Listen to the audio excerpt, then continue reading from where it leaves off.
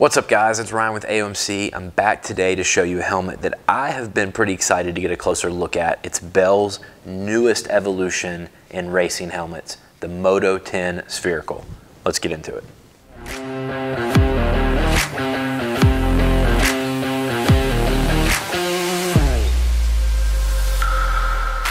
All right guys, the Moto 10 is here. This is the 2022 edition.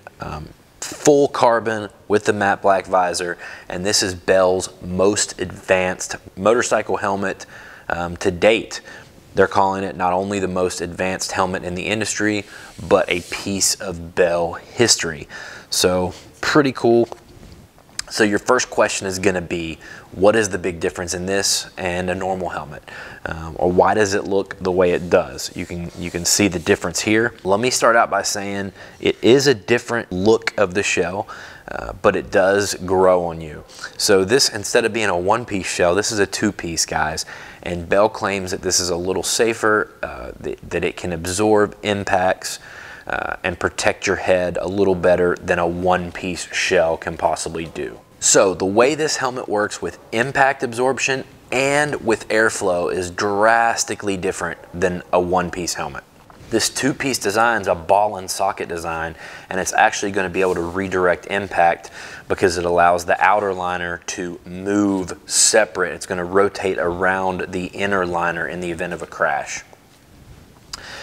It's all made of 3K carbon, guys. And where it differs in ventilation is because of the way it's made. There is a thermal exchange airflow system, which is so extreme that it sucks cool air in like a vacuum and then expels hot air through the side and through the exhaust ports. So it really is truly one of a kind. But the different shell and the different cooling vents is not where this helmet stops. It's got some other pretty cool things too. Here on the bottom, Bell has what they're calling the no mist race bumpers, NMRs. So what this is it's basically a piece of foam, but it's an EPP foam. So it compresses under load, but then it comes back, it retains its shape. And the reason they call it that is because this is gonna hit on your collarbone. You're not gonna miss races because you're not gonna break your collarbone from your helmet hitting right there, guys. I don't think I've seen this on another helmet either. Another thing that guys ask usually right off the bat is, how big is the eye port? My goggles won't fit in half the helmets I try. Bell says this is the largest goggle port in the industry, guys. So if your goggles will not fit in this, there's probably some kind of other issue. This helmet also uses Bell's flying bridge visor system, so you don't get a bolt or anything holding the visor in the middle, you just get the sides, and this is made to break away and flex up. It's going to absorb a little more impact that your head or neck area doesn't have to take.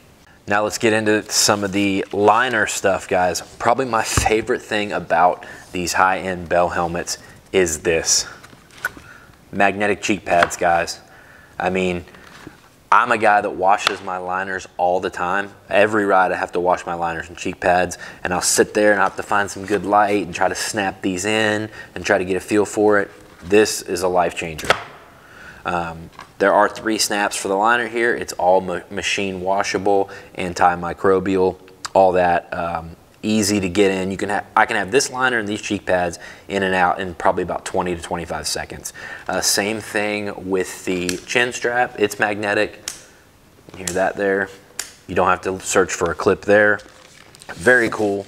And then as far as certifications, guys, of course it's DOT, Snell, and ECE. Now, if you're not familiar with Snell, if a manufacturer takes the time to get a helmet Snell approved, they are extremely confident in their helmet. Snell is non-profit, so the manufacturers have to send their helmet into Snell, and it's a very expensive process to get Snell approved. So if they do have a helmet Snell approved, you know they stand behind it. You're getting all the protection that's available in the industry in this helmet, guys. You get the MIPS system, which we've talked about in a lot of videos, been around for years now, but it's proven that it does provide extra safety, and you get the eject system. If you're not familiar with the eject system, when you pull this liner out, there's a pad you can remove, and there's like a airbag that's sold separately, and there's a hose that will come out the back, and if there's an injury, Track personnel can actually use a little pump, blow up that hose, and it will bring the helmet off the top of your head without, you know, as gently as possible, without exacerbating any injuries you might have. Very cool. Just packed, guys, packed with features, packed with safety, packed with performance. Moto 10 Spherical. Now, as far as sizing, I'm gonna try this thing on for you now. I feel like the bells run a little bit small. In fly, I wear an extra large pretty comfortably. In most goggles, I wear an extra large. This is an extra large. I'm gonna show you how it fits. It's a little snugger than what I like, and I get the feeling with the bells, you get that feeling that the chin bar right here is very close to your face. So I would be going with a 2X on the Moto 10 Spherical and on the Moto 9S Flex, and probably all the bells.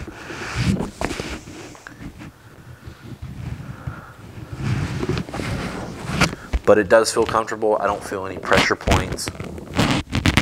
I do like the helmet. It feels light. I haven't got an exact weight for it. So being as this helmet is Bell's most advanced helmet, it does come in at around $850, but you do get a very cool helmet bag with it. Black, red interior, super soft interior. Got some extra pockets there. It's the best of the best, guys. One of the best helmets available right now. So of course, these are going to ship for free from AOMC. You're going to earn a ton of BRAP coin. So if you wanted to order this helmet and then turn around and use your BRAP coin, you can order some goggles to go with it. We realize here at AOMC that fitment can sometimes be an issue. Different helmets, different brands, different lines might fit a little differently. That's why we have our fitment promise.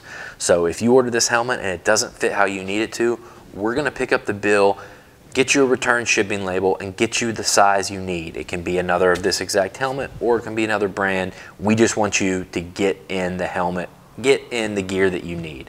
So if you have, this helmet's only been out for about 7 or 8 months, but if you have worn one of these or have any questions or comments, please leave them down in the comments, guys. I'm keeping an eye on that comment section, and I'll help you out however I can. Thanks so much. See you in the next video.